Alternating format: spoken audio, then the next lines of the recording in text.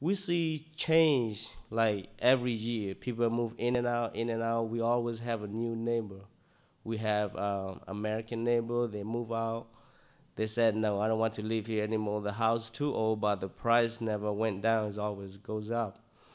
And we have the new immigrant family from Nepal, from Thailand. They were resettled there because the agency paid for the rent the first 3 months. And after 3 months, we had to stand by ourselves. And a lot of family, they moved to another state, and it's never stable.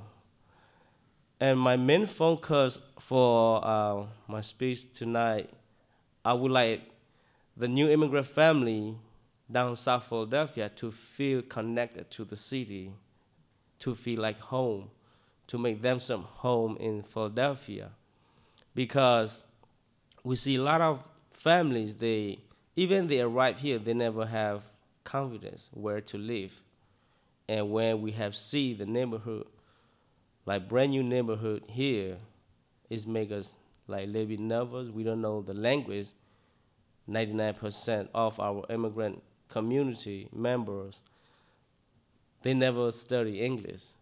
So it's really hard for the immigrant community to live around South Philadelphia. But later on, we have CMAC, Southeast Asian Mutual Coalition Assistance, to help the community to get more access to the local resources. We have HIAS, Refugee Resettlement Agency, help the family. And we kind of feel like we have more confidence. And after I worked at NSC, I was hired by School District of Philadelphia to support a family, multilingual family support department. And our main priority is to support our parents and the immigrant student. Make sure they have better relationship with the school, they have better communication, and then gradually I was one of the person who served the community, both in the community and in the school.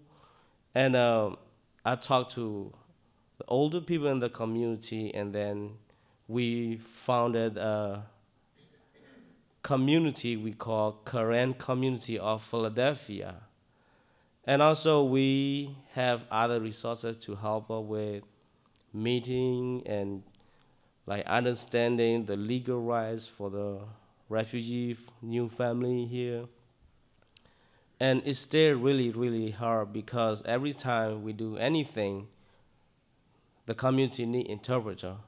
And we look back into school, just like everybody else know, the school, like they don't have enough, staff in the school, and the student who just came here, it's really hard for them.